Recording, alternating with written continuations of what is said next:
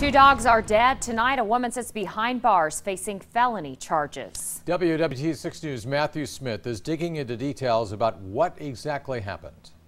It really makes you think who your neighbors are. The community is called Paradise Lakes.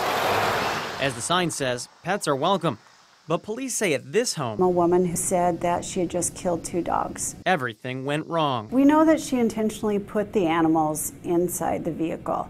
We do not know why she failed to get them out of the vehicle. I don't know how someone can't care for an animal. Mindy Morris lives nearby. As a pet owner herself, she's in shock. It's astonishing. Two dogs were left inside a hot car on Friday, the sun beating down on them.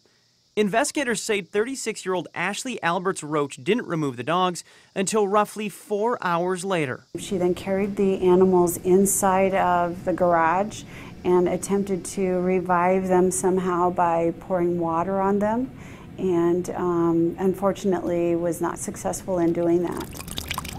Over at the Nebraska Humane Society, pet owners are warned about the heat. It's really dangerous to leave them in a car, even for 10 or 15 minutes. Pam Weiss says their workers start patrolling once it hits 73 degrees outside.